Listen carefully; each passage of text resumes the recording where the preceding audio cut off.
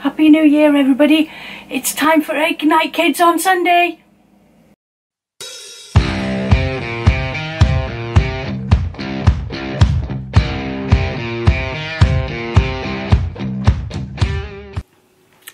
Happy New Year, everybody, and I hope that you've had a fantastic Christmas.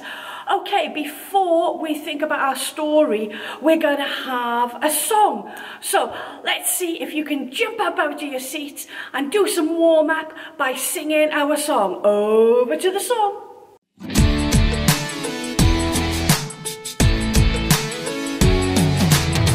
Put on the full armor of God, stand strong against the evil one. Put on the full armor of God, the full armor of God.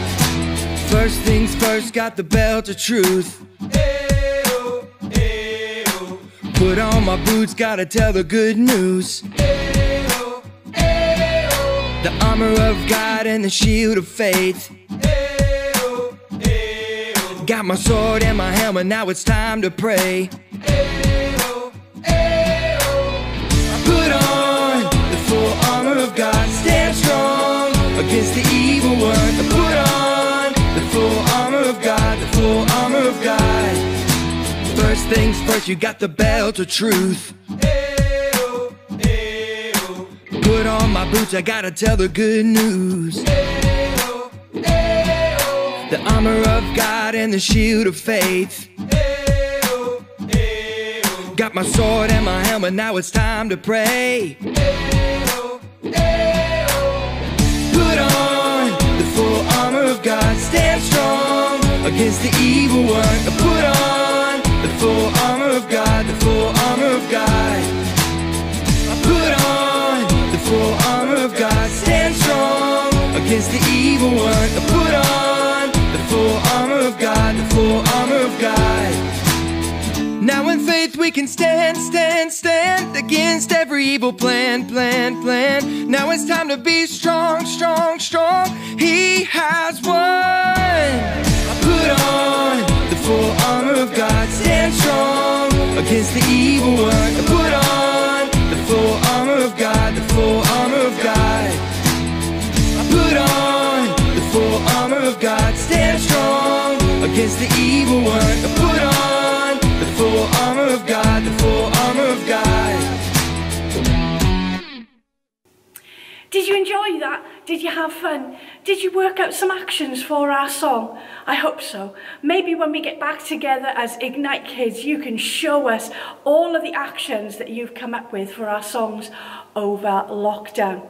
Okay, so this morning's story is about a guy called Saul, and he starts off, he's not a very nice man. In fact, he is trying to get rid of everybody that believes in Jesus. So he has a plan. He thinks to himself, I'm going to go to Damascus and I'm going to throw everybody that believes in Jesus into prison. So he goes to the leaders and he says, I need a note to give me permission to do this. Now the leaders of the Jews, they want rid of all of the Jesus followers too. So they agree with him and they give him a letter. So off he marches on his way to Damascus to get rid of all of the people that believe in Jesus. Now, while he was on his way, something amazing happened. There was a bright light and he fell to the floor and he couldn't see, but he heard a voice. And the voice said, why do you persecute me? Now, persecution is a bit of a strange word, but basically it means people being mean to other people because of what they believe in. And that's what this voice was saying to Saul. But Saul couldn't believe it because he was a devout Jew. That means he really, really loved God. Now, Saul says to the voice, who are you, Lord? I don't understand what you're talking about. And the voice says to him, I'm Jesus, and you are being mean to all my followers. I've got a job for you, so get up, Saul, go to Damascus and wait for a friend of mine who's going to come and help you. So Saul, he makes his way to Damascus, but the problem is he can't see, so the people with him had to guide him. He goes to a house and he starts to pray, God, please help me. Now, after a little while, There's a guy called Ananias. And God says to Ananias, Ananias, I want you to go and find Saul, and I want you to pray for him because he can't see. And Ananias says, but this guy Saul, he's the one that wants to put us all in prison. And God said, yeah, that's right, but I've got a big job for him, so you've got to go and pray with him. So Ananias agreed, and he goes and he prays with Saul. And it says in the Bible that something like scales fell from Saul's eyes, and he was completely healed. Saul decided that he was going to follow Jesus for himself. So that's what he started doing. He started telling everybody about Jesus. He went and started churches all over the place. And the thing that we're thinking about today is the armour of God. And Saul wrote a letter to a church in Ephesus, and it's got the armour of God in that. I wonder, if some of you've got a Bible, why don't you look up Ephesians 6 and see if you can find the armour of God in it. If you haven't got a Bible, don't worry. See if you can Google it online and find out what the full armour of God is. Failing that, you could just have a look in your packs and see what it says in there. Now, today's craft is making some armour. So I'm going to hand over to me, who's going to make the armour with you. See you in a bit. Hi everybody, I hope you enjoyed the song and the story. It's now time to do our craft. Now in your packs you'll have this, which is a little man. Okay, now you can cut him out if you want to, but I'm going to leave him just like this. And you'll also have another sheet that says the armour of God in it, and you can see all the different bits on there. Now what I've already done is I've already cut them out just to be quick. So there's the sword, okay, which is the word of God, which is, yeah, you've got to say the Bible. Then we've got the shield of faith, yeah, the belt of truth, the shoes of the gospel of peace, so we take peace and the gospel wherever we go, the breastplate of righteousness, and the helmet. It doesn't look much like a helmet, but when it's stuck on it will do, of salvation. So that's when we think about Jesus. So we need to be thinking about Jesus as much as we can. Okay, so I'm going to start gluing. I love gluing. Now, before Christmas, I sent you all some glue, so you'll still have some glue. So I'm going to start gluing, and I'll show you what it looks like as I finish the gluing. Okay, so the first thing I'm putting on, let's see if you can guess what I put on. You see, yeah, the helmet of salvation. So there he is, he's got his helmet on. Okay, let's see if you can guess what the next bit of his armour is. Here we go. It's nearly glued. Can you see?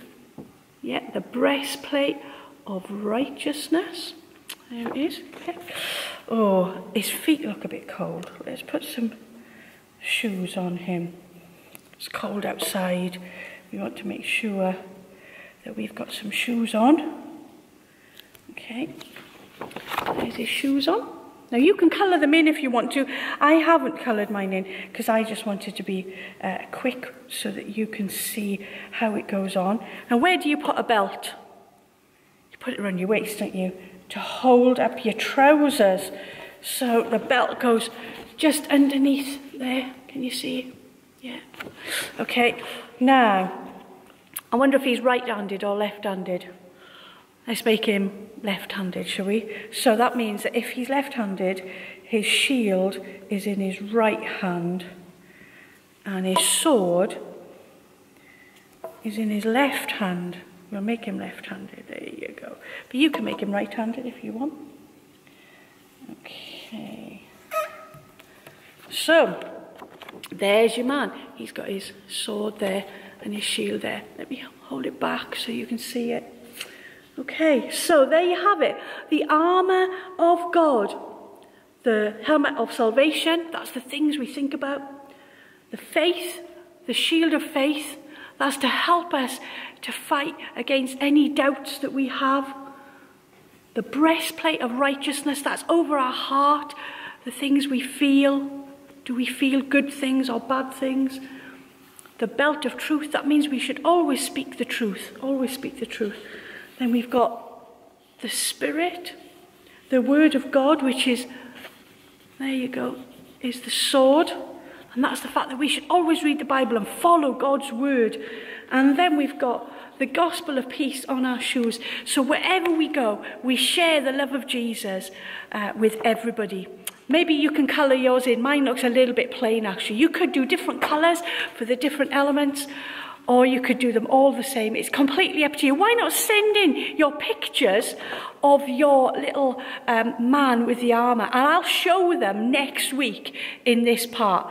Okay, so send in your pictures, send in your jokes, send in anything that you've been doing at Ignite over the next little while, and I will do the show and tell every week on this bit. So get your mums and dads just to send in the pictures for me, and I will do the show and tell. Okay, I'm going to hand back to me now because it's nearly time to finish. Fantastic. Did you enjoy that? Have you managed to make the armour? Have you managed to cut out all the different pieces? Did you colour it in different colours, or did you colour it in all the same colour, or did you not colour it in at all? I wonder, how did you do with your armour? Okay, so before we finish this morning, we're going to pray, and we're going to pray for all the boys and girls going back to school this coming week.